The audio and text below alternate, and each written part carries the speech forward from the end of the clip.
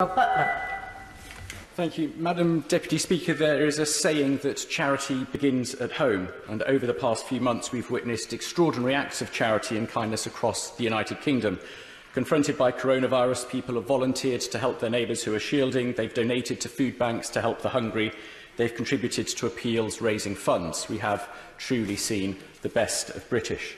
But charity does not end at home. Our help is not just needed here.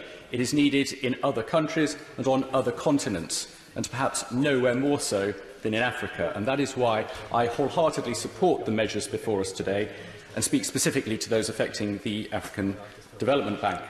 The bank is, as we have heard, an important player in African nations' development and, crucially, in the reduction of poverty. Right now, there is a pressing need for the bank to help African countries cope with coronavirus. Many of them do not have the resilience that exists here in the UK. A considerable number have to cope with malaria. Congo is tackling an outbreak of Ebola. There are fears that COVID-19 could lead to a wider food and health crisis and deep concerns of lasting damage to economies that are already fragile. And while there's undoubtedly been considerable progress in economic development over the last 10 years or so, there is a real risk of that being undone. The African Development Bank is being called on to ensure that that does not happen and to provide immediate help in many parts of the continent. And this underlines the role that the African Development Bank has built in recent years. Its High Five initiative, focusing on providing infrastructure through prioritising the needs that are most pressing across the continent: sanitation and water, energy, transport, finance and agriculture. These are ultimately all about enabling and equipping the people of Africa to improve their own lives. The UK's contribution to the replenishment of the African Development Fund will undoubtedly have a marked beneficial impact on objectives of inclusive and green growth. The greater focus on climate and gender in designing projects that has been agreed as part of this replenishment are, to me, extremely welcome reforms to the bank. And I'm also pleased to see a commitment to speedier delivery of project funds. Similarly, it is encouraging to see that approximately £100 million is dependent on a positive mid-term review, underlining the need for contributions from the UK to be based on effective performance. And I look forward to hearing more from the Minister about how that might be assessed. With regard to the instrument on further payment to capital stock, I think it's worth highlighting the beneficial impact that a relatively modest immediate payment for shares brings, as the increased capital stock then enables the bank to leverage its balance sheet on the capital markets to mobilise private sector financing for projects. So it's not simply a matter of giving money, it's a matter of demonstrating confidence and thus building even greater capability. The instrument regarding the multilateral debt relief initiative honours our commitment to cancelling the debt of some of the very poorest nations in the world, and I fervently hope that the UK's financial assistance to the African Development Fund will make a material difference to the ability of those countries to tackle poverty and develop economically now that the burden of unmanageable debt has been relieved. Now, Madam Deputy Speaker, whilst the UK's shareholding in the African Development Bank is relatively small, I know from conversations with senior members of staff at the bank that we are seen as a very important stakeholder, and our commitment at this time sends a strong message to other shareholders and donor nations, and that is surely welcome. Now, Madam Deputy Speaker, one reason I was particularly keen to speak on the African Development Bank is because among multilateral development banks, it has a unique position. It is headquartered and based in Africa. It has teams on the ground who really understand African nations and who can interact with governments to help both public finance management and governance. With technical as well as financial expertise, the bank therefore is able to help mobilise resources and improve capacity so that countries can then reduce their very dependence on donor funding.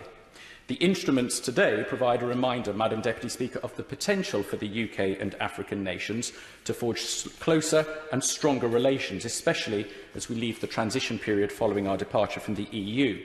Our historical relationship, and in the case of many African countries, shared membership of the Commonwealth, also provide opportunities.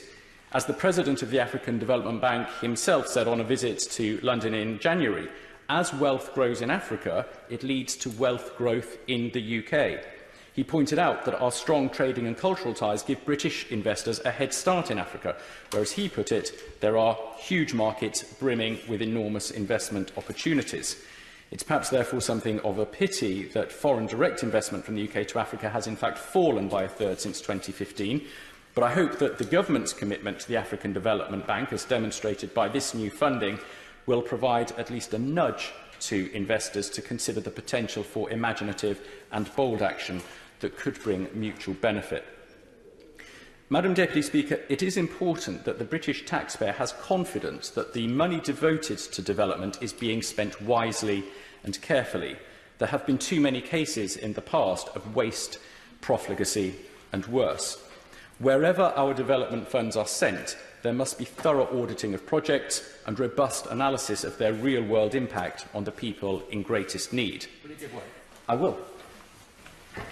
I'm most grateful to him for giving way. Well, does he agree with me that the prime way of ensuring that there is really good value for money, apart from all the structures that have been put in place, is the Independent Commission on Aid Impact, the ICAI, set up by the coalition government in 2010. It is the taxpayer's friend. It is independent of government. It reports not to the executive or to the ministry, but to Parliament, and at the moment to the Select Committee, indeed a subcommittee of the Select Committee. Does he agree with me it's very important, for precisely the purpose he set out, that the ICAI should be retained in full? I do indeed, and I take the point that my right honourable friend makes. I was going to mention that I am indeed pleased that the Independent Commission for Aid Impact is currently conducting a review into the effectiveness of DFID support for the African Development Group.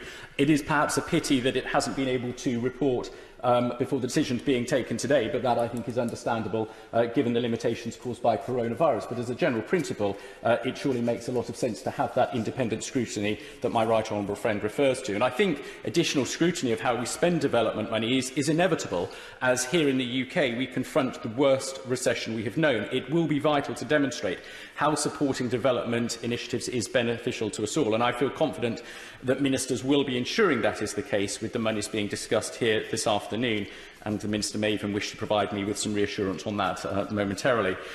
Madam Deputy Speaker, it is right that even in difficult economic times at home we continue to support those elsewhere who are much worse off.